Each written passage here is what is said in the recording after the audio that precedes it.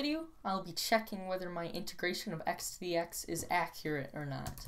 So I'm going to create a function called integral, and it's going to take in a function f. And what it's going to return is it's going to return another function. It's going to return a function that'll take in an upper and a lower bound. What it's going to do is it's going to sum. I'm going to do Riemann sums for this approximation. I'll do 4 zeros, so that's a pretty small number. And then I'll do 4, I equals 0, I less than b minus a over delta x. I should do less than or equal to. Right? No, let's do less than. Okay, and then we're gonna do I plus plus, and then we're gonna do sum plus equals. So I'm summing over these. Sum plus equals f of a plus I times delta x, then that times delta x. Okay? Then I'll return sum. Then I'm going to have another function,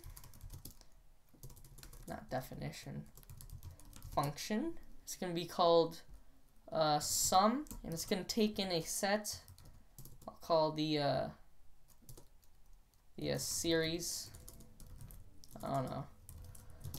Okay, so then what it's going to output is 4 I equals 0.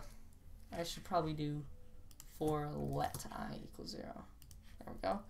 4 let I equals 0. I less than series dot length I plus plus.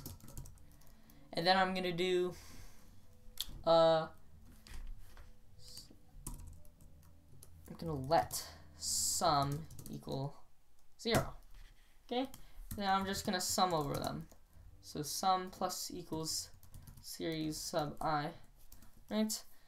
Then I'll return sum. So now I'm going to define two functions. One of the functions I'm going to call power. Power, like that. And then what is it's going to return x to the power of x, right? And then another function. Well, let's not make it a function. Okay, so then what I'm going to do is I'm going to do console.log the integral of my function power from 0 until 1.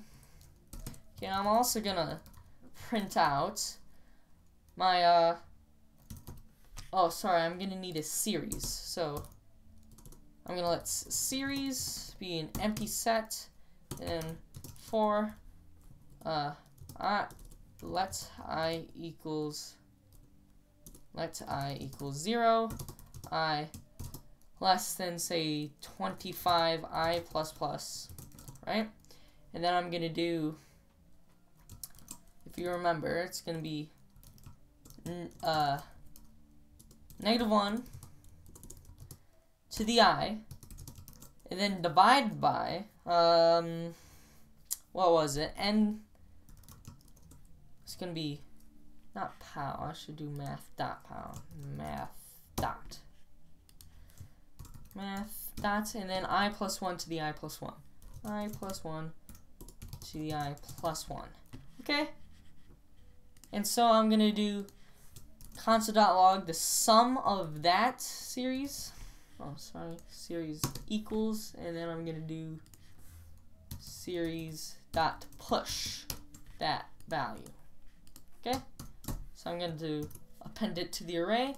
And I'm going to look at these two values and see how close they are. Okay? So I'm just going to run it. And look at how close those are. Those are nearly identical. Up to this point right here, they're identical. If you can't see the numbers. Look at that right there. You can see right there is the same exact number as right there, except they differ right there. See? It's very, very close, and you can see very clearly that my integration was correct by numerical evidence.